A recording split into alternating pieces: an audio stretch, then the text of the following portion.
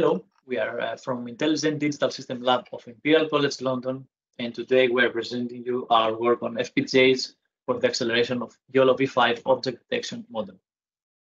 Object detection is the task of identifying and localizing objects in images or videos.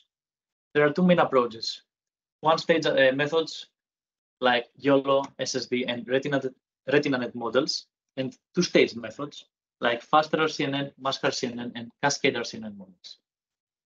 YOLOv5 follows the one-stage approach with high accuracy and efficiency. It incorporates anchor boxes to handle different sizes of objects, and it's suitable for real-time applications with remarkable balance between accuracy and speed. We've used fpgaConvNet to generate a highly optimized accelerator. fpgaConvNet is a tool flow which maps CNN models to FPGAs using the constraints of the FPGA platform, as well as resource and performance models. It's a streaming architecture which utilizes interlayer pipelining and storing weights on chip. In this submission, we're demonstrating a YOLOv5n accelerator running on a ZCU104 board using Pink as a host code.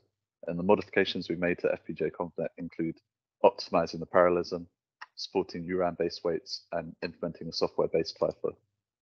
So now I'll demonstrate the notebook running. So you can see that first we initialize the run with a configuration. Then we load the overlay, add the input and output buffers, add the software-based FIFO, and initialize the weights. And then here's the object detection running. You can see it's running real time. Yeah, thanks for listening.